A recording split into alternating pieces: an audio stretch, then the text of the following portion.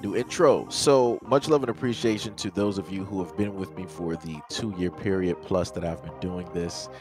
Thank you for showing your love and support to the channel. And to anybody else who is brand new to the platform and you would like to support the channel, also, you can do it by way of Patreon, Anchor, the clothing store, and also the shoe shop that is listed in the comment description below.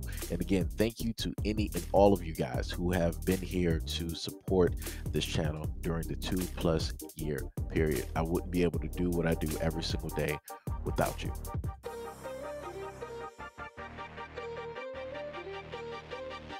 Rashid Osandero, age 30, reportedly attacked his victim at a McDonald's self-service kiosk on the 7th Avenue at around 7:40 a.m. on Monday. The victim, identified as 53-year-old Melvin Dizon, suffered a severe head injury and was taken to Bellevue Hospital in critical but stable condition. Speaking to the New York Daily News from the hospital bed, Dizon claimed that no one tried to help him. Quote, "I was hoping people were going to help me, but they didn't. They were just watching and they didn't get involved. I guess they were scared." The incident marks the second anti-Filipino attack in Manhattan in 2 days. On Tuesday, the Philippine Consulate General in New York issued a warning to Filipino residents and called on authorities to do more to ensure public safety. He was arrested on Tuesday after an off-duty police officer recognized him on the subway. He was charged with robbery. Despite reportedly going after his victim, Asandero has not been charged with assault, and the incident at hand is not being investigated as a hate crime. Police sources have noted that Asandero has nearly 24 prior run-ins with the authorities. He was paroled in December of 2016 after being sent to prison for an attempted robbery. In a prior incident, Asandero allegedly bit the tip of a teenager's nose off inside of a Queens deli and then attempted to eat it. Police stated that the teenager was trying to defend his mother, who was being harmed by Asandero with a stick. After Tuesday's arrest, Asandero was charged with assault for another incident that occurred on the subway on March 23rd. He was also charged with criminal possession of stolen property for the items that police found on him during the Tuesday's arrest. Asandero was reportedly undergoing psychiatric evaluation as of Wednesday. And notice how this incident is not really getting talked about. It's not really getting looked at all. And notice how, yet again, as they stated directly in the article, how this is not even getting seen as a hate crime. Notice how he's not even getting charged directly for it. Notice how he's had umpteen run-ins with police and he's still out there on the streets. So, like I said before, I don't know what to sit up there and tell anybody at this moment in time, but I'm going to sit up there and tell you this, and I'm going to say it exactly like I've been saying it. The story is not getting put into the light because obviously by the skin complexion, the guy is not black, or he's not black appearing enough, right?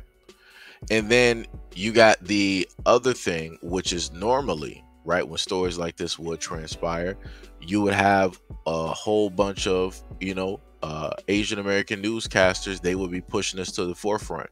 On Twitter, they will be pushing this directly to the forefront. On YouTube, they will be pushing this to the forefront. Other individuals, they be pushing this to the forefront on TikTok. But like I said, because the guy is not black, or he's not black enough looking, this story is not getting pushed directly up there. This is why it's not directly in the headlines, because realistically, people don't care unless they can 100% make some type of money off of branding a black man as the criminal, as the supervillain, right? As the evildoer who decided to sit up there and do it. There's no money involved in it. So stories like this and many others, when they just so happen that you might see them in a small article, you might see a snippet, just always remind yourself the reason why it is so small and it's not going to blow up is because a black guy, right, is not the face of it.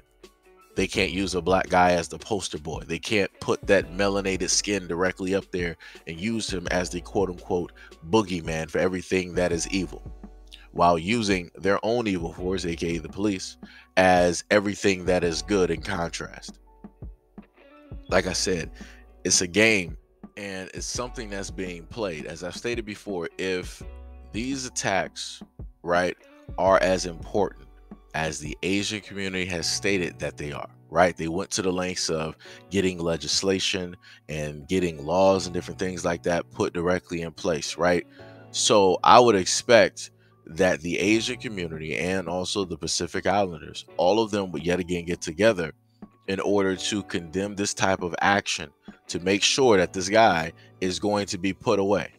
Because all they said was like, oh, he's going in for psychiatric treatment. All that means is it's like, all right, he's going to be there for a minute and then he's going to be released right back out when he passes whatever he needs to pass, or however that basically works, and he's going to be back out on the streets to do the exact same thing, if not worse, to somebody else. But I'm going to put it to you like this. I'm guessing the reason that they're not listing this as a hate crime is due to the fact that he's done crime and it's basically touched everybody, not just a specific group. So, you know, like I said, usually, like I said before, regardless of whatever the record of a black guy would have been, if he would have attacked somebody that was a part of the Asian group or one of the other two groups, it would have been listed as some type of a hate crime. But here, it's like, we're just going to charge him for the stuff that he had on him and from some previous stuff that had nothing to do with, you know, the harming that took place. Like I said, hey, it is what it is. Like I said, I expect the Asian community to sit up there and roll up their sleeves and to start doing some protesting, or to start shaking some trees on social media to make sure that this dude is not going to get let back out, so that he doesn't harm, you know, another one of your families, you know, in the Asian community. But anyways, let me know what you guys think about this video and everything that I stated in the comment description below. And as always, peace, love, and stay tuned for the next video.